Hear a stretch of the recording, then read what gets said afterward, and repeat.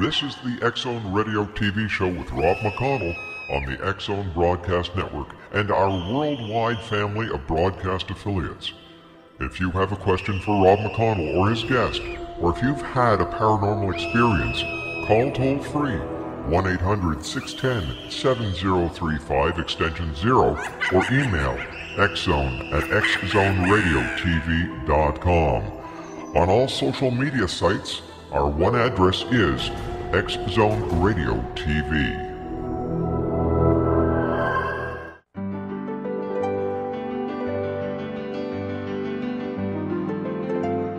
Named one of the world's greatest psychics, Elizabeth Joyce is now giving readings worldwide via Skype.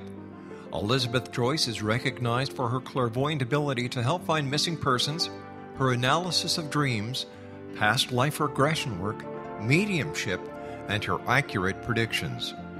Elizabeth has been a frequent guest on the X-Zone Radio show with yours truly, Rob McConnell, now for several years. For an appointment with Elizabeth Joyce, call 201-934-8986 or Skype at elizabeth.joyce. And for more information, you can always visit Elizabeth Joyce online at www.new-visions.com.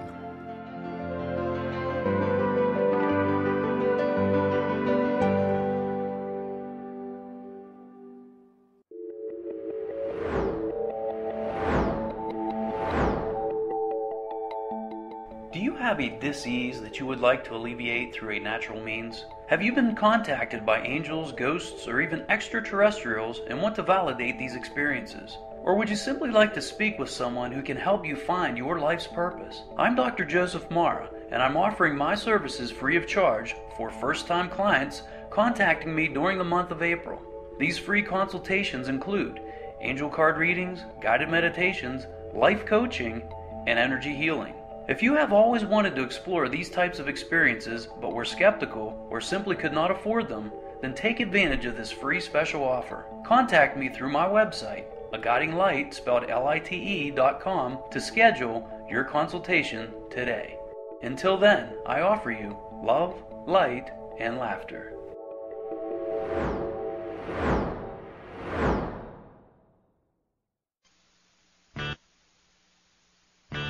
You're listening to the X-Zone Radio Show live and around the world on the Talkstar Radio Network. Visit us online at www.xzone-radio.com.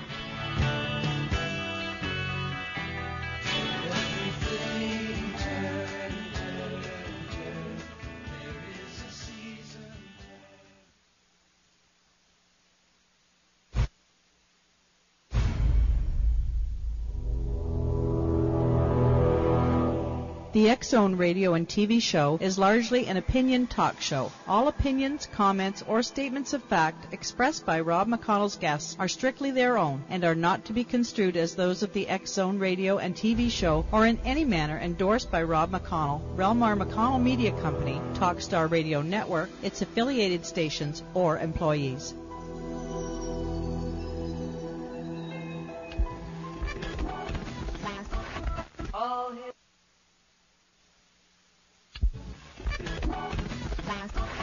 All Hit Radio.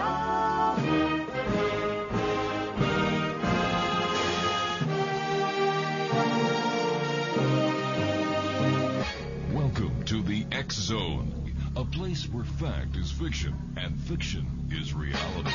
Now, here's your host, Rob McConnell.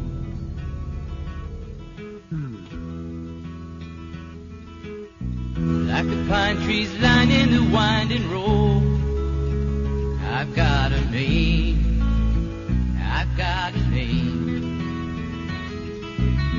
Like the singing bird and the croaking toad, I've got a name, I've got a name. And I carry it with me like my daddy did, but I'm living the dream that he kept here. Rolling me down the highway, rolling me down the highway, moving ahead till life won't pass me by.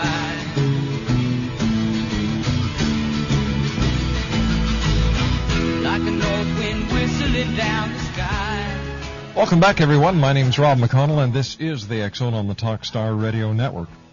My guest this hour is Kevin Randle. He's the author of more than 100 books, including everything from science fiction to murder mysteries to almost 20 books dealing with the paranormal and UFOs. He is a graduate of the University of Iowa, an American Military University, and California Coast University with an MA in military science and an MS and a PhD in psychology.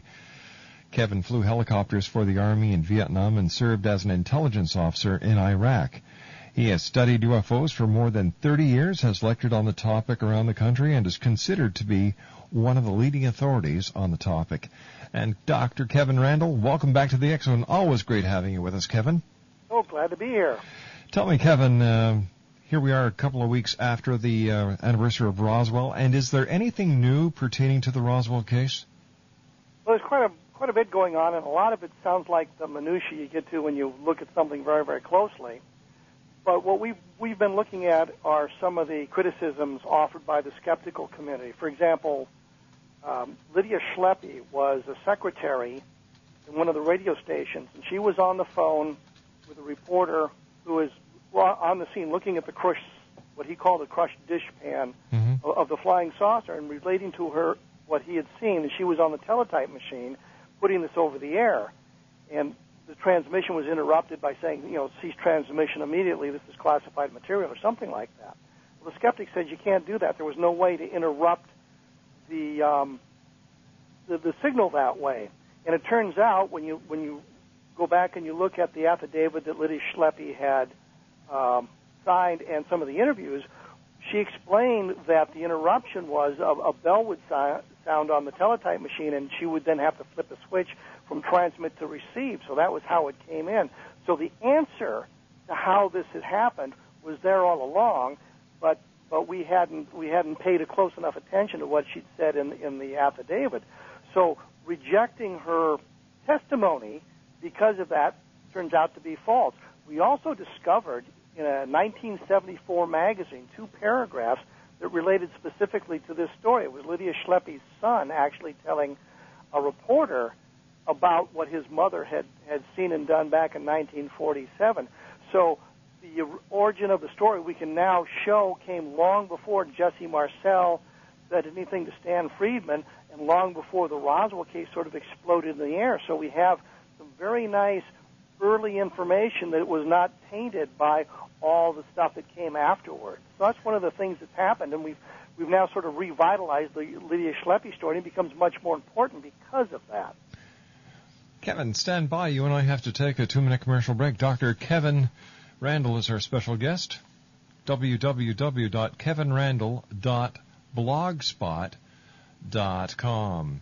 If you'd like to give us a call and ask Kevin any questions pertaining to UFOs, pertaining to Roswell, give me a call now at 1-877-528-8255. It's toll-free throughout the U.S., Canada, Alaska, and Hawaii at 1-877-528-8255. My name's Rob McConnell, and this is the X-Zone, a place where people dare to believe and dare to be heard, Monday through Friday from 10 p.m. Eastern until 2 a.m. Eastern, right here live and around the world on the Talkstar Radio Network. I'm going to let you in on a little bit of a secret that's out there. Watch for this website, www.thexzonenation.com. More on that as we get closer to the launch date. I'll be back in 2 minutes with Kevin Randle right here on Talkstar.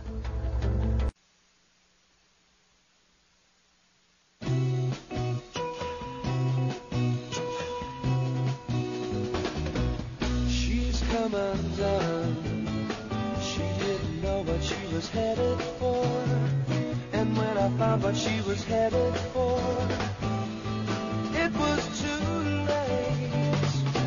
She's come undone. Kevin Randle's our special guest, www.kevinrandle.blogspot.com.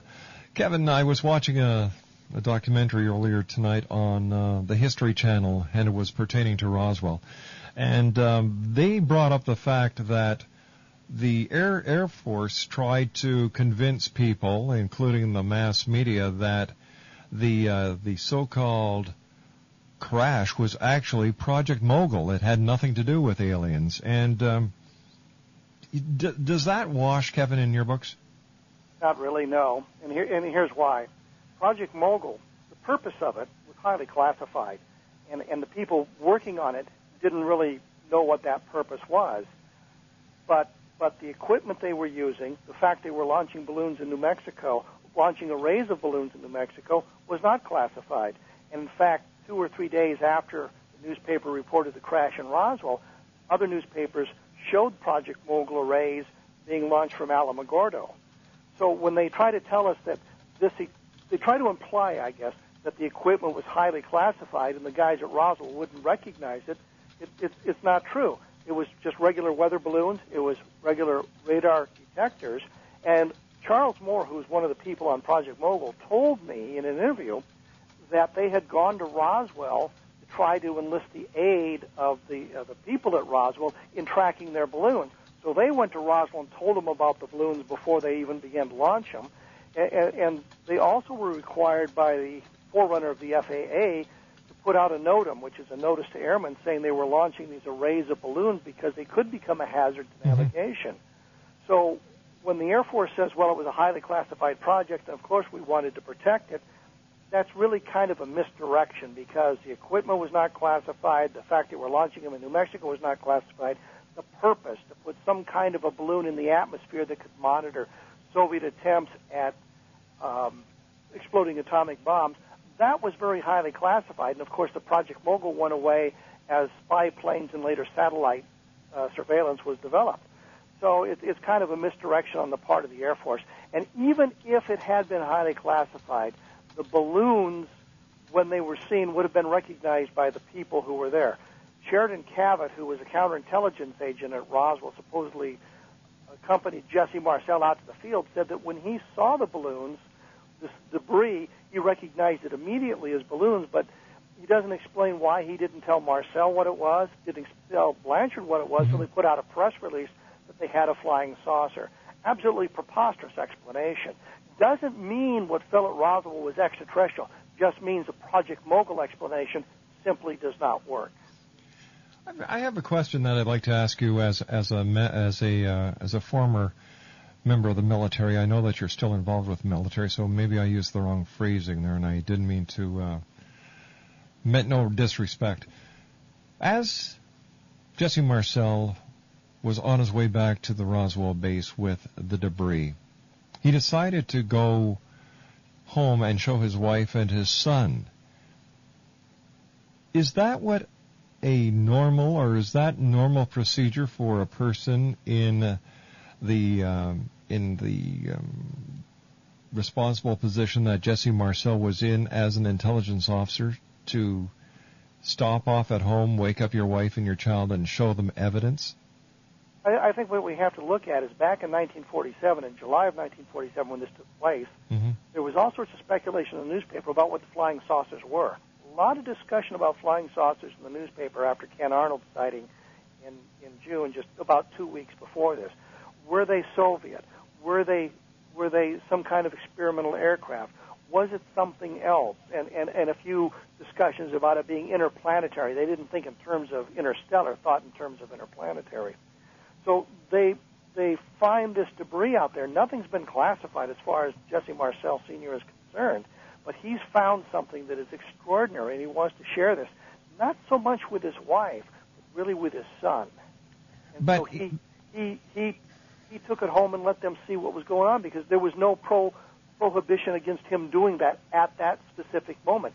Had it been 36 hours later, there would have been that prohibition against him going home, and then he would have followed those procedures. But when the timing of the event is such that he took it home because he wanted his son to see this extraordinary thing. Why does it seem that all the really good UFO cases are from the 1940s and 1950s? Well, that's something that Carl Flock and I actually discussed a couple of times. And it seems that